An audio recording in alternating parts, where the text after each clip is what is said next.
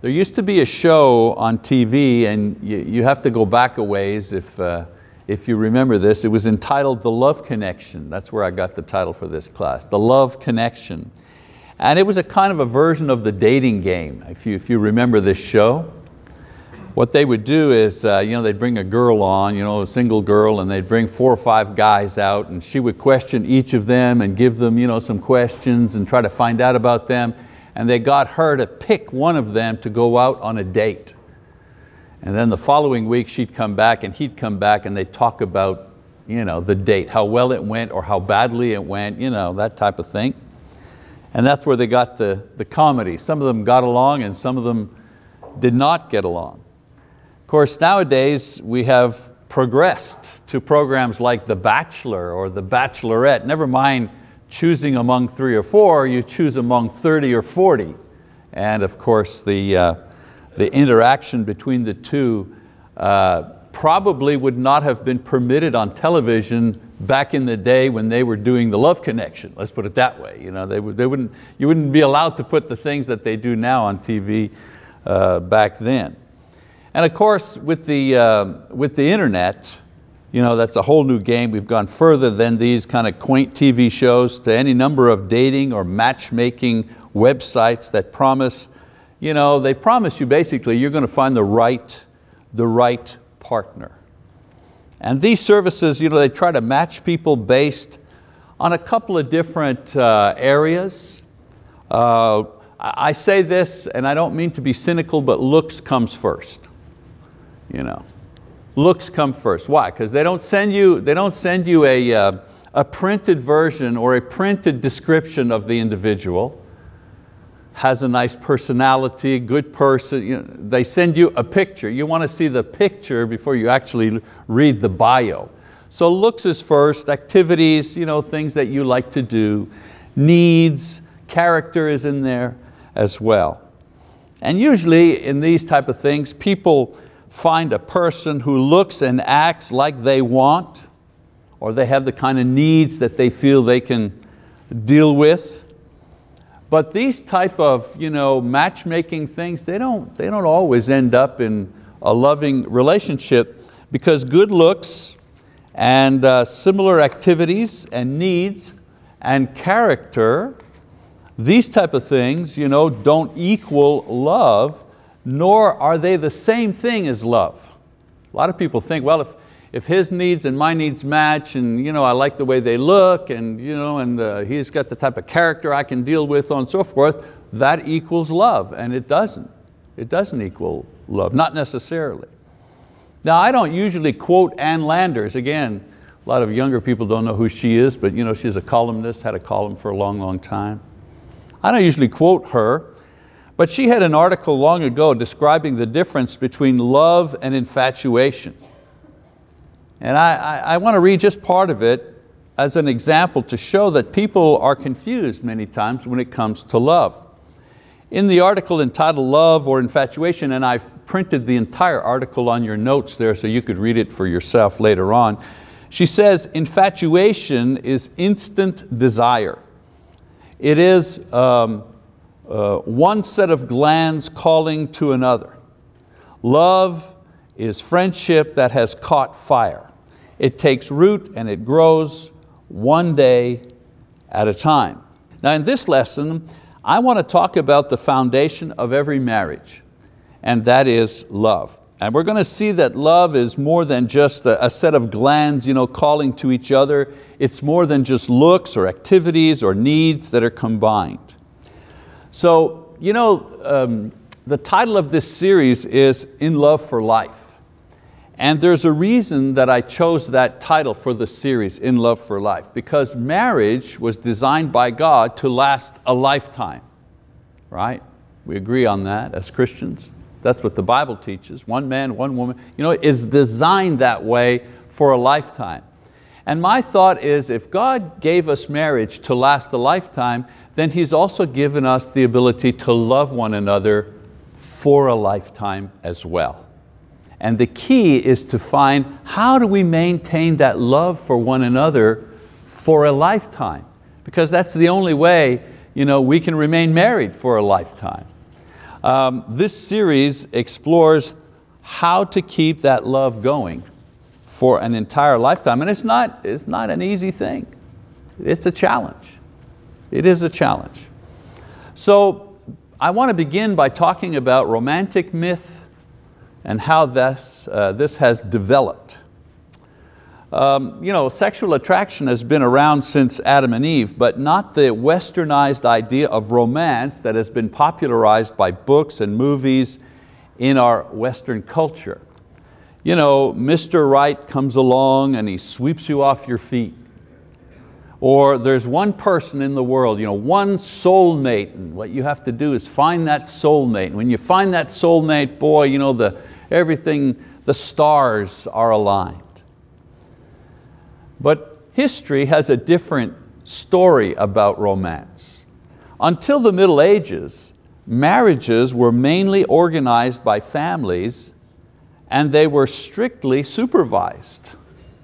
I mean, this was a universal custom. It wasn't just a custom among some people, it was a universal custom. Marriages were arranged. Abraham, for example, arranging Isaac's marriage was not the exception, it was the rule. And for up until several hundred years ago, organized and formalized and arranged marriages were the rule. And then it would have to be the French, right? French songwriters began to produce ballads that introduced the idealistic, romantic, dramatic idea of love. Love at first sight. Your heart beating all of a sudden. And they wrote these ballads and these poems to entertain French nobility, the lords and the ladies of the royal court in France. Now, these songs were radical at the time, just like rock and roll was radical, then punk rock was radical, radical ideas. Well, these songs were like radical ideas, radical introductions into the thinking of that time, into that culture. And it was a departure from the customary way of contracting marriages based on the ability to provide the family background, the agreement of beliefs, and so on and so forth. That was the way things were done. And all of a sudden these songs were talking about love at first sight and escape and so on and so forth. Now, I'm not saying there were not impulse elopements or adultery, but these were the exceptions, not the rule at the time. Arranged marriages were the way that things were done, and you know what? It worked. It worked. And so the heroes of these stories and songs were always brave and beautiful and chivalrous. Now at the time, common people were not thought capable of the same kind of emotions. So love stories were always a monopoly of the aristocracy. Okay? And so the culture of romance was really for the rich, for the royalty, because they felt that common people, the peasants, they didn't have the ability to have these kinds of feelings. Well, along comes the French Revolution. Along comes the French Revolution, and the nobility in France fell, right? But here's the thing. The stories remained, and they were passed on to the masses, and they spread throughout Europe. So they went from the nobility to mass marketing. Until that time, believe it or not, falling in love with all the emotional stress and strain was considered an unfortunate experience. Oh no, she's in love, oh dear. Get out the ice pack, lock her up in the room for a while, send her away, because a bad thing has happened. She's become infatuated. At that time, it was preferred that one's marriage was based on careful selection, careful organization, and approval by both families. And the point I'm trying to get across is that everybody wanted this, not just the parents. the individuals, the young people as well, that's what they wanted too. They wanted to find somebody, or be introduced to somebody that would be excuse me, acceptable to their parents. And that's what they were looking for. And so the introduction of romance as an art form made it at first an acceptable experience alongside the traditional marriage arrangement procedure, and eventually it became the preferred way to go about getting married. Okay, so a little social history there, in 5 minutes, the history of romance. Well, this happened to the point that now arranged marriages are held as unnatural and rejected by most Western societies.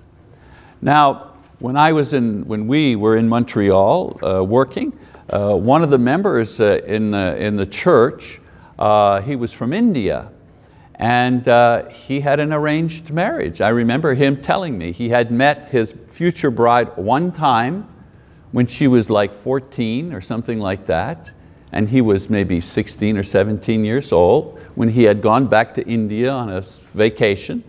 And they had written to each other, and his parents and her parents thought they would be a good match for each other. And I think about 10 years later, they corresponded from time to time, and then with Skype and so on and so forth, they were able to talk to each other, and eventually they arranged a marriage, and he went to India and they got married, and he brought the bride back with him, and I met her.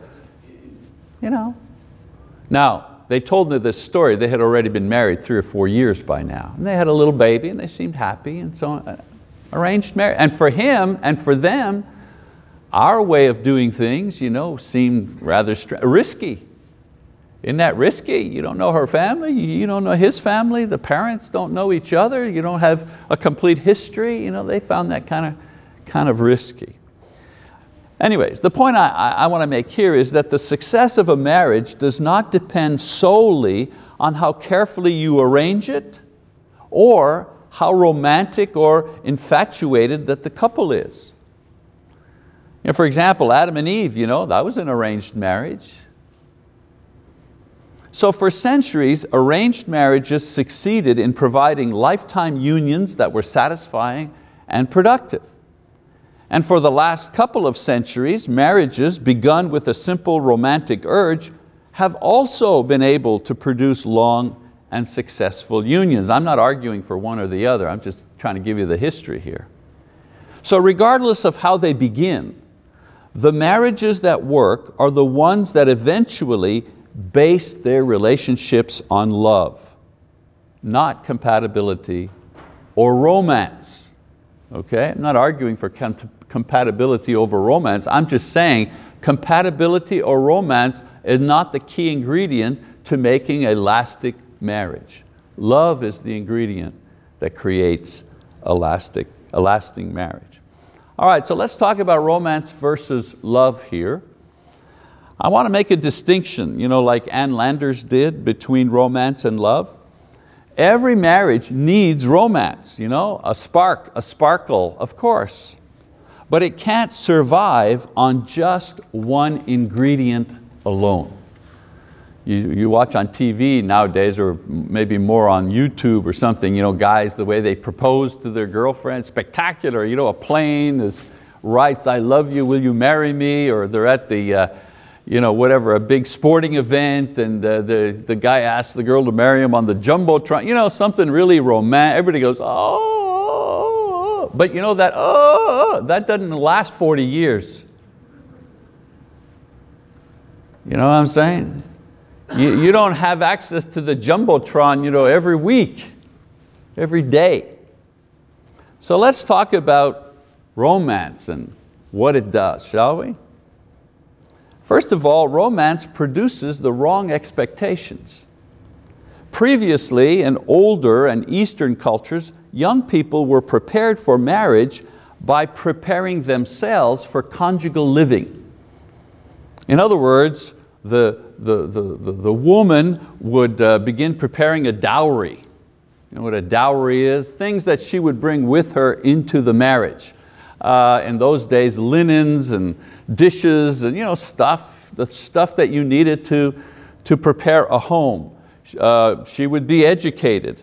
Both the man and the woman would develop skills for work. And again, in the older cultures, the woman would prepare to know how to be a homemaker, how to cook, how to care for children, how to manage a home.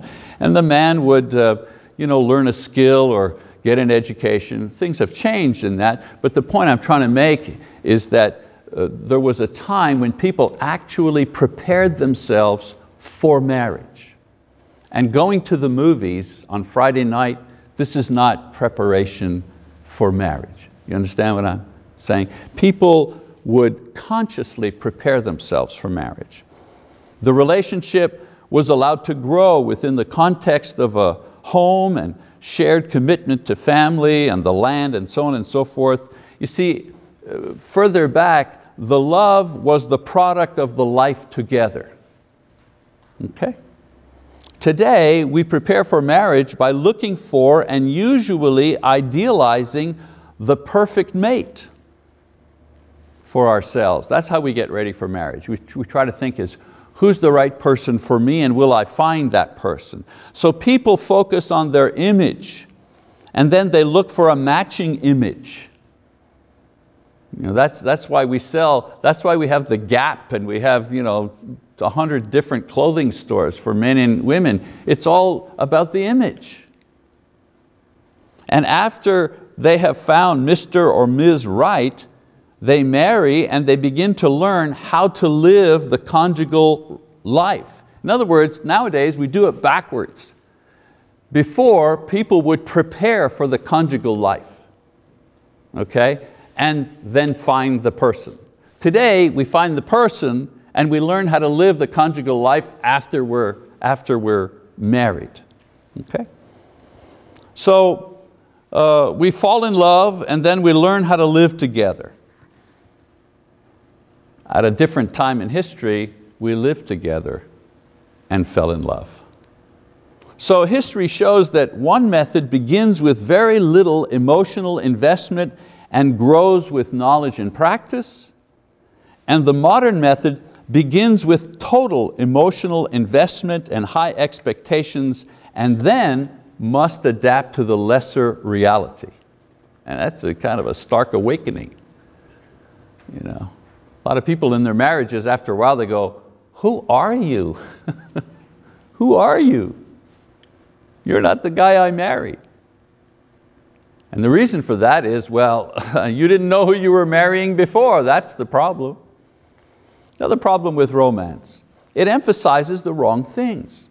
Romance looks for the spark, the fire, and it'll often reject a potential partner who is spiritually, emotionally, and socially suitable.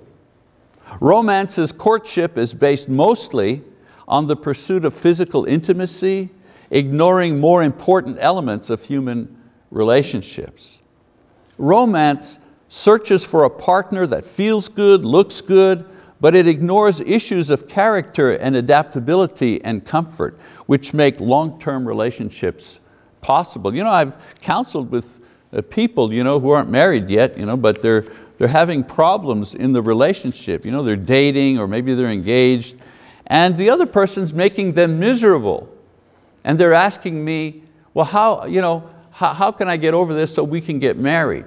And I'm thinking, you're still thinking about getting married?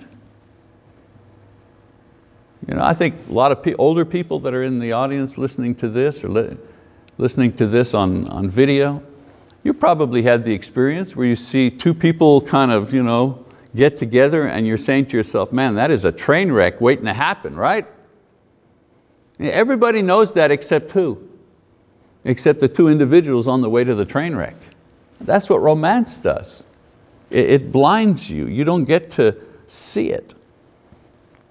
Number 3, romance does not take advice.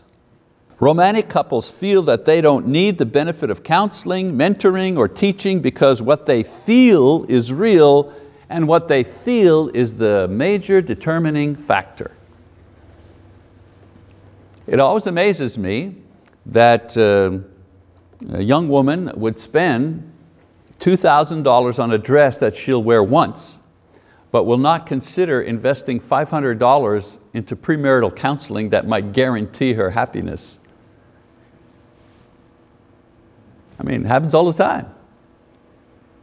If people put as much focus on preparing themselves emotionally and spiritually for marriage as they do for the party, no offense, you know what I'm saying. Some people are in the business of doing weddings, which is fine, because it should be a happy and glorious time, of course. But what I'm saying is, getting ready emotionally and spiritually, that's also very important, and usually we neglect the one and focus on the other.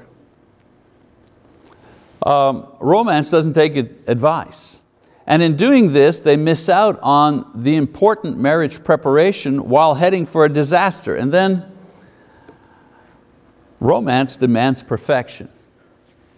The intensity of romance is caused by the idealistic way that we view our beloved. We're swept up by this fantastic feeling about this person. What happens to the perfection and the intensity of the feeling when it drops, even a little? Because most people who are in love, the thing that's going through their mind is, oh, please let this thing just stay up there. I don't want to see it go down, not even for a moment. Because if it goes down just for a moment, maybe I'm not really in love. I got to keep that intensity. Romance is not about building something. Romance is about maintaining something. And usually maintaining something that's not even real. So when romance slows down, or it disappoints, or it stops, we look for somebody else to give us that feeling. That's what's going on in Hollywood. People there have the money, to kind of create this artificial romantic thing. Hey, let's take a plane and let's jet off to Paris or something. They got the money to do that. And when things don't go well and they have to actually work at something, hey, I got the money. My lawyer will send you a letter. I'm just going to call the movers, move my stuff out. I'll go live at the hotel for a couple of, Ordinary people don't have that luxury. All right, let's talk about, and hey, I'm not against romance. We'll talk about romance in its positive context here. I'm just showing you that the effect of romance and what it has on the individual while they're going through it. Let's talk about love, shall we? Now there are several emotions, experiences that we all have referred to as love, but the kind of love that is necessary to make a marriage work can be defined as this.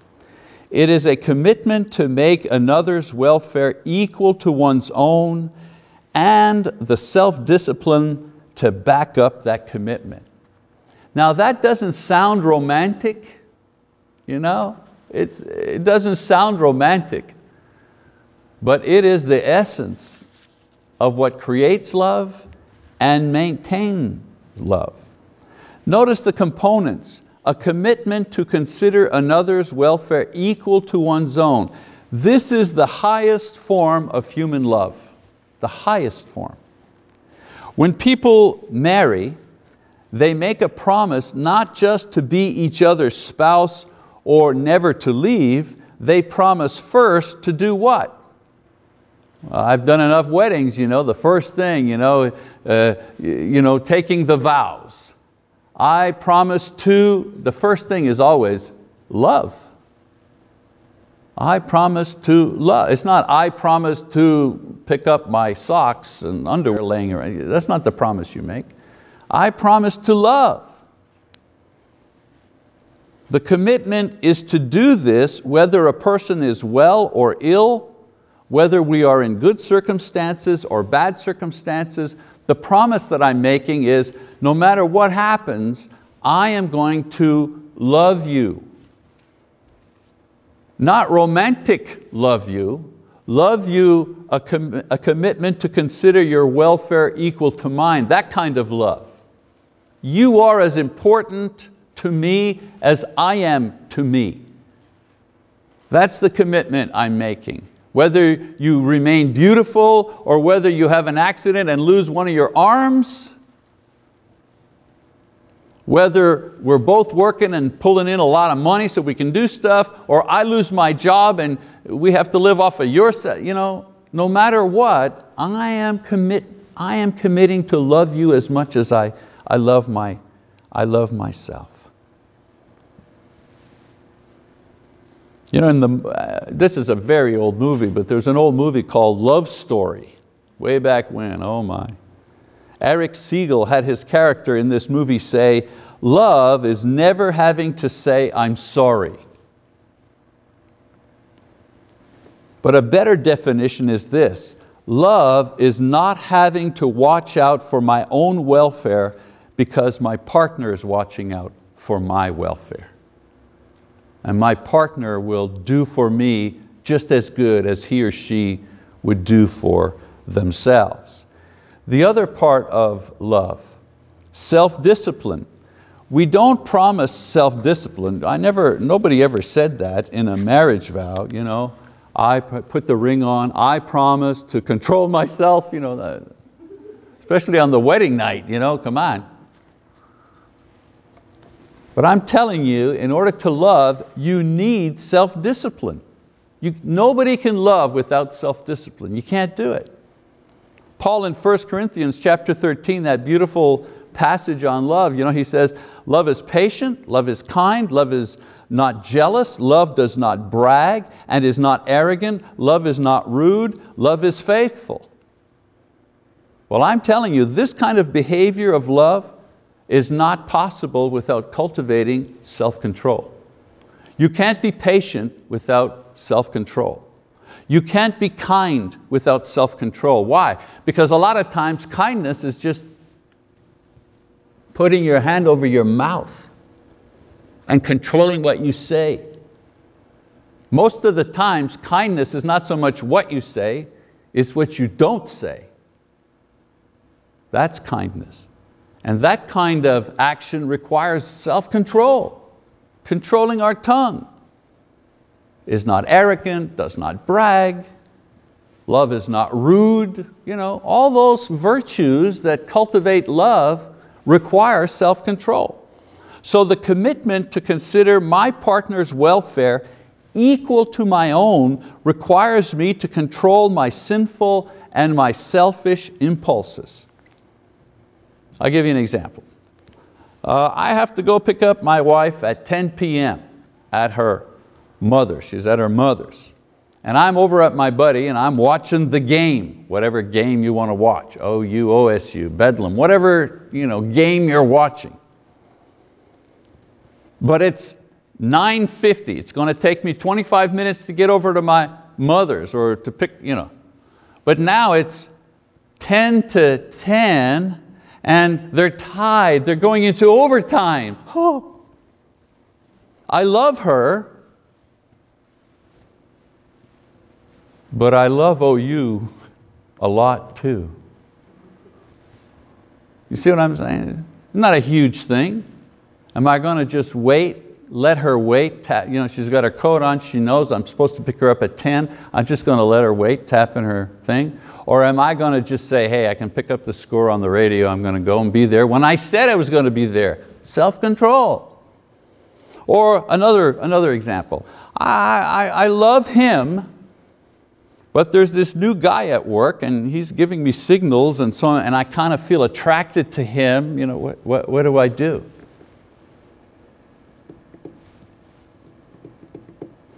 Or I'm tired and she's tired and the baby is crying and it's 3 a.m. Psychologists say that some people are unable to love, not because they don't feel attracted to other people, but because they lack the self-control to accomplish what love requires, and that is considering another's welfare equal to our own. So marriages that are built on this definition of love, whether they are arranged or whether they are the result of a romantic impulse, will survive, they will grow, because they have the single most important ingredient. And that is a commitment to the other person's welfare equal to the commitment we have to our own welfare. What does Paul say, by the way? That we should love our wives how? As we love ourselves. So, how do we build on love? Love, which is commitment to another's welfare equal to our own, sustained by self-control, that's the basic ingredient. That's the basic building block. And once we have that building block in place, then we begin to add to it in order to give our relationship its unique identity and flavor and its direction. If love is in place, it is a joy to add the other things. It's what growth in marriage is all about. The problem is, what we do many times is we try to put compatibility of interest at the center. Oh, you like wrestling? I like wrestling. Who would have thought a girl likes wrestling? I love wrestling. Whoa. That becomes, oh, you like to dance the tango? I love the tango. You like to take dance lessons? Me too. We put that at the center. Oh, you like sex? I like sex too. We both like sex. Let's put that at the center. The problem with that kind of scenario is you put those things, comparable interests, if you put that at the center, that will not sustain anything. You can't build anything on top of that. You see what I'm saying?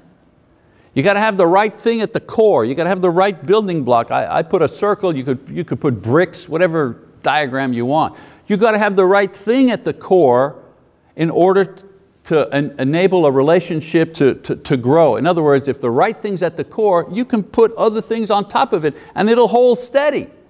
Not just good things, but bad things too. I'm not saying we consciously add bad things, but you and I know, if you people here have been married any length of time, there's always bad things, right?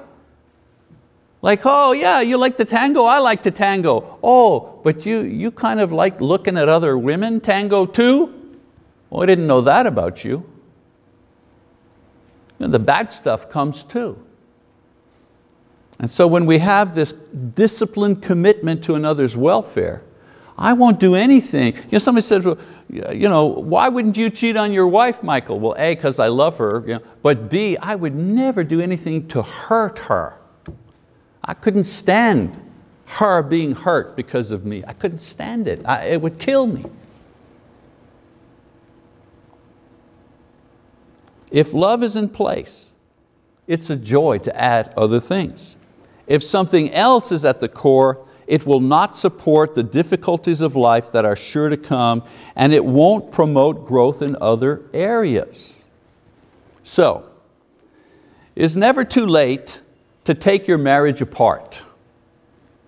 I'm not talking about divorce here, but I mean re-examine your relationship and then put it back together again with love at the core, and then adding the other layers.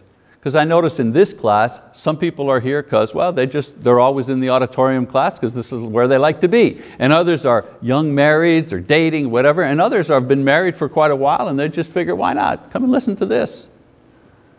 It's never too late for those who've been married a long time, and it's never too early for those who've just met to understand how to build a relationship, a marriage relationship that will last a lifetime. So what is needed, of course, is a recommitment by each partner to put the other's welfare above themselves. Never too late to do that in any, you've been married 1 year, 5 years, 40 years, it doesn't matter. It's never too late to say to ourselves, you know what, from here on in, my goal in my relationship with my husband or my wife is to do those things that place their welfare equal to mine. And to begin asking God to bless us with the spiritual gift of self-control. Galatians 5 tells us about self-control. You cannot love properly without self-control. In other words, I control the things within myself that jeopardize my relationship or that harm my relationship with my partner, whatever that is.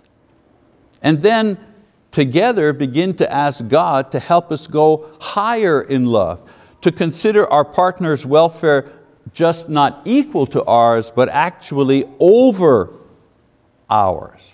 Equal to one's welfare, that's the highest in human love. But above one's own welfare, that's Christ's love.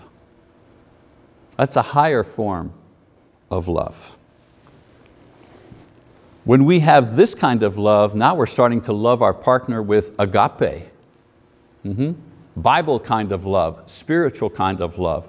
And you cannot believe the rewards that come to you in marriage when you get to the point where you're putting the welfare of your partner, how your partner feels and thinks and so on and so forth, above your own. When that happens, then the rewards are great indeed. All right, so that's a little bit of an introductory lesson. Let me just show you some of the lessons coming down the pike in this course next week. The currency of love, the way or the method, if you wish, to build in our relationship. Holy Sex, part 1 and 2, explains the spiritual nature of human sexuality. The money trap, one of the top 3 reasons for divorce, money. Some people think, oh, it's adultery. No, it's not. Money. How people handle money and how they think about money, one of the greatest causes of stress in marriages. Why Christians divorce. We shouldn't divorce, but we do. So this lesson looks at the reasons why Christian people divorce. Then remarriage and renewal, an encouraging lesson for those who have been remarried, thinking of remarrying, and so on and so forth. 3 lessons on blended families. Why? Because the majority of families that exist today are blended families.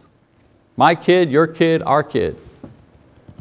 Or one of the partners has had a previous marriage with no kids or whatever. But these are blended families, brings unique challenges to the marriage. And we're going to talk about that. And then the last one, keeping your spouse happy. It's what we want most. And maybe we'll give you some insight into what the Bible says, believe it or not. The Bible does talk about how do I keep my spouse happy? And we'll talk about that. All right, that's our lesson for this morning. Thank you for your attention. We'll see you next week.